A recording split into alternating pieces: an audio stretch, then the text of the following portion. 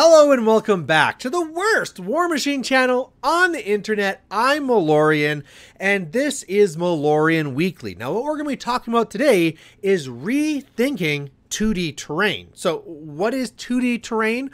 Well, 2D terrain is this mousepad stuff, right? The flat stuff that you've been seeing everywhere for the last, 5 years or whatever it's been, that this has been really popular all over our tables. There's several companies that make them. You throw them on the table, super easy. Thumbs up.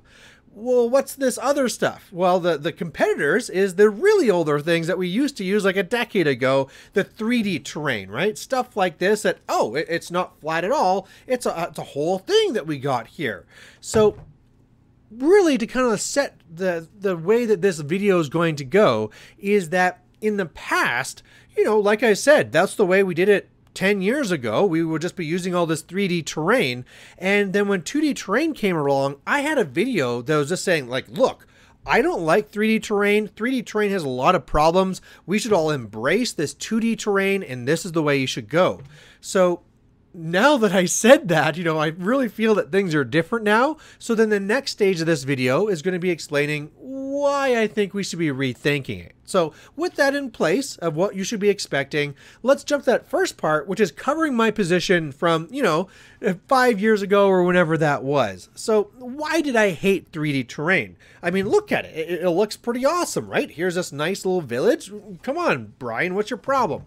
Well, there is a lot of problems with this 3D terrain. And note that I had played on this for years and years and years with GW stuff, Warmachine stuff, other games, lots of 3D practice. So don't worry, I knew this stuff.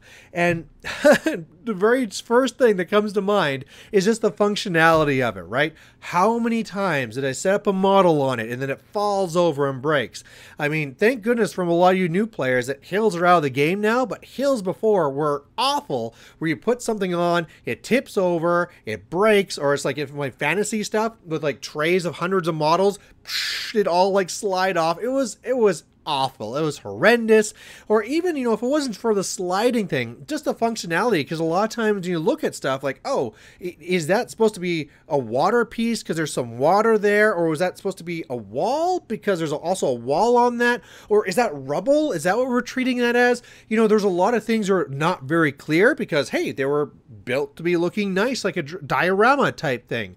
Or maybe there was something else with it too, where it could be there, but then it's just really not functional for trying to work around it. I mean, let alone trying to put a model on it or off it. But if I'm trying to get an exact measurement from one thing to another, and I got this big bulking thing in my way, I can't really get a good measurement anymore. Or another thing that came up a lot as well is that you just wouldn't see things there. I mean, people don't remember this because we're playing on little mouse pads now, but in the past, you might totally forget that like, oh man, that model was there. I didn't see it behind that building and now it's going to hit me. And well, that's a big, huge mistake. Like just visually not seeing models could sometimes spell the end of the game for you. So those were the big things there as a player. The fact that, things would fall off them. They weren't very functional. They were hard to classify sometimes, line of sight issues, real serious things to consider as a player, when your models fall over and break and you lose the game because you didn't see something or couldn't measure it correctly.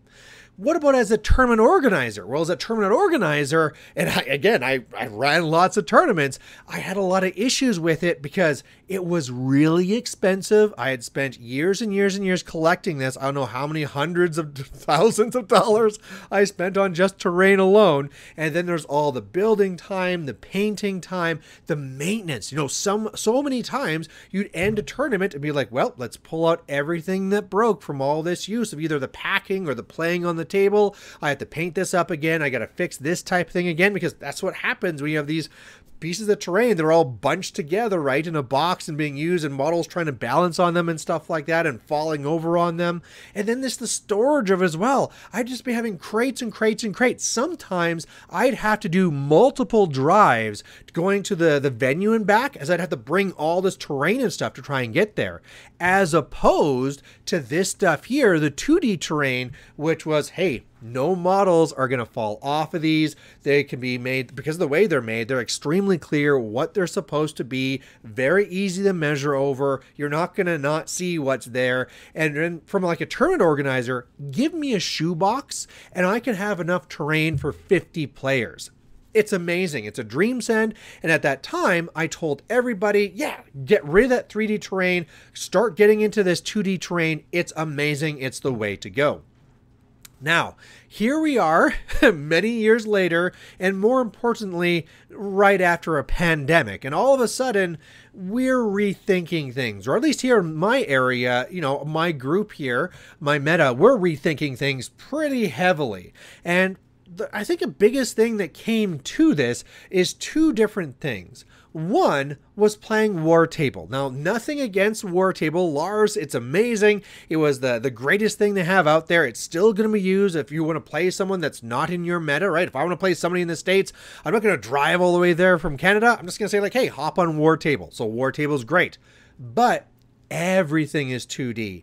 Even the models. And, you know, that's one of the things that you have the real appeal from, is really seeing that, you know, here's my awesome blockader, one of my favorite models, and it's really because you got this monstrous thing with these monstrous fits and a big change, and there it goes.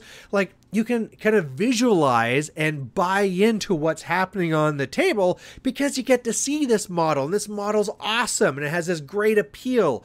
And then when it's on War Table is great for the competitiveness and making sure how far things are, but it's just a bunch of circles. And there's a lot of people that didn't want to even touch it because that's not why they're playing this game. They're not playing it for all the circles. They played it for the models. They want to have that visual aspect to it. And even though that before, like, sure, the terrain was flat, but there's still all the models you'd be having there, and really they're the primary focus. And that was something that really got them into the game. So I think that since we've now had like a year and a half of everyone playing on War Table, it's really cemented the idea that there are certain negatives that come from 2D just from an immersion aspect. For like, I'm no longer feeling that I'm playing this battle of robots versus werewolves. It is now my circles versus your circles, and that's kind of it. So that's, I think, one big piece of this here. Another big part of it, too, that made us rethink this is also coming out of the pandemic, and I'm sure this is all over the place, but seeing our playing group shrink. And this has nothing to do with like, oh, Warmachine's dying, oh, no, just because Hungerford left, and oh, power creep. No, it has nothing to do with any excuse or conspiracy you're trying to put to it. It is quite simply the fact that we just went through this pandemic. People couldn't really play against each other in person. Yes, there was War Table, but a lot of people didn't want to do it for one reason or another. And during that year and a half, maybe they got into another hobby. Maybe they had money issues and had to sell their models.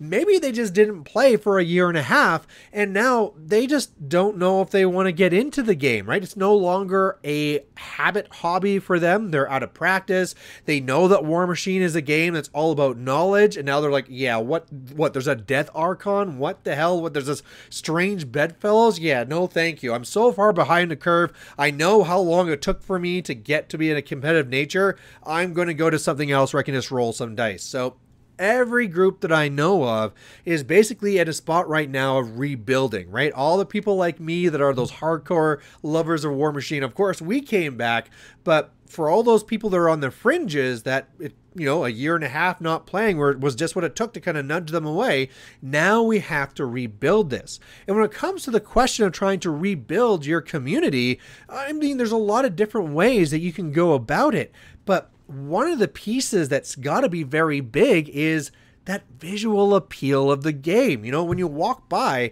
a 40K game, you see all the beautiful models playing on the beautiful terrain, and it's just visually appealing, right? It doesn't matter about the power levels or anything else. The fact that you look at it is like, wow, that just looks cool.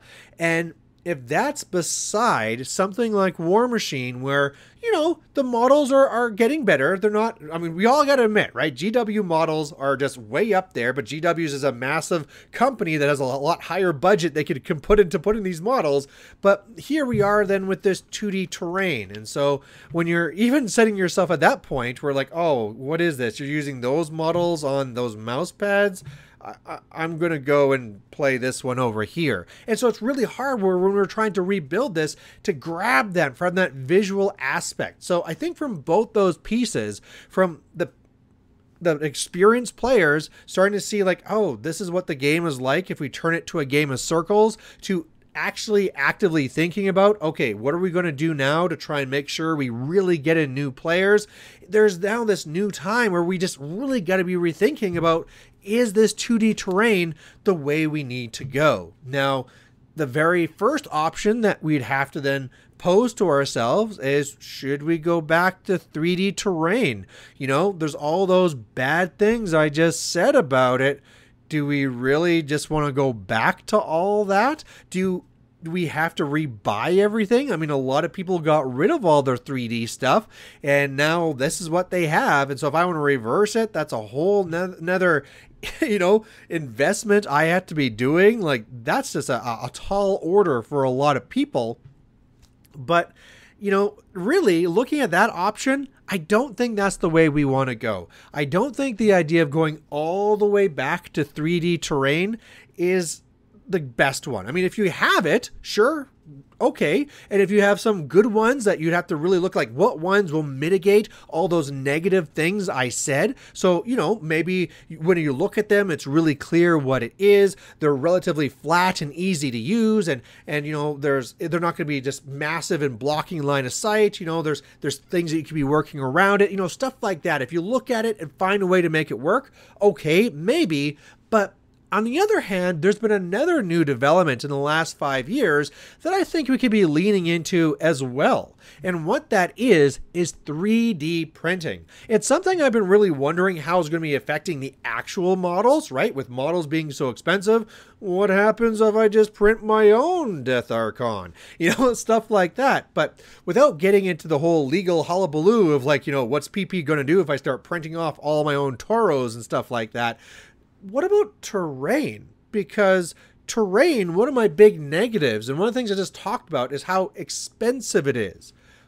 3D printing, on the other hand, can be very cheap and very easy to go about, just really going through any catalog of designs and then saying, yeah, that's the one I want, let's print it. Depending who you're going through, you might be able to get it printed off just for the cost of the actual material. And then it's not going to be something where like, oh, you want to buy this building here from GW, okay, that's going to be $80 or $100. Now it'll be like, well, okay, that was $8 in material, here you go. You know, like, oh, you want to be printing off, you know, like 50 walls so that you have all the walls you need forever? Sure, that's $15. You know, like, a lot of this stuff is extremely affordable. And here's the other part too, is I feel that these two worlds can work together in a spot where you can have your 2D terrain, which is really easy to have down there, and then have a lot of pieces that are designed to go on top of it. We actually saw some of these things before we all just moved over to 2D terrain, where, like, say for a forest, you'd have a flat little base and then little holes that were like the trees could go into, and then they're removable, and that was cool, but it still wasn't perfect because there was still that, you know, like the bumpy surface, and models would kind of go on there and then like fall and tilt, and it was kind of hard to use sometimes. So that was still okay-ish, but not great. But what if I took this 2D terrain, printed some 3D trees, and then put the trees on it? Well, now I'm having that visual aspect. It's not super filling in everything. It's not blocking everything. And more importantly, when I need to, should I need it for a critical measurement, or, you know, just it's in the way because I want to put a huge base on here, well, then I just move them all off to the side temporarily.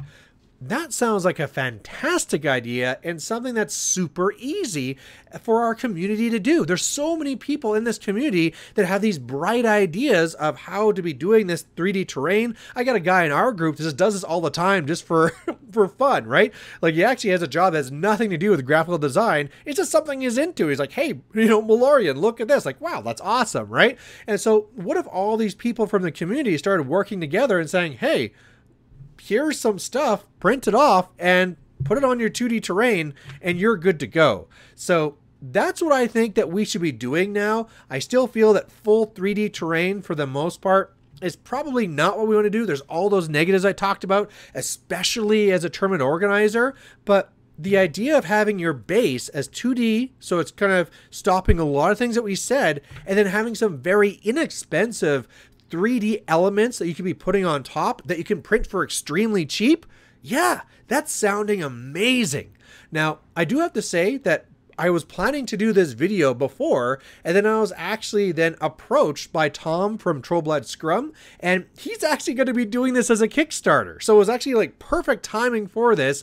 I'm going to be having a link down below to this Kickstarter that has this 3D terrain that's actually going to be used to be going on 2D terrain. So that's fantastic. I want you to go down there and look at it, but I'm also going to be doing a specific review video on that material. So I'll be doing that too. That'll be the next video comes out. This one I want to keep as just the premise of rethinking the idea of 2D terrain. And I think if we look at it from that part, yeah, of course we do. We're in a spot where we need to rebuild. We are at a spot where we all are appreciating that circles versus circles on this little board of nothing is not really having the thing that really drew us to this game in the beginning, and that there's a better way that uses the technology that's come out in the last 5 years. So there you go. If you agree with it, if you disagree with it, please post it down below. I always like having these conversations.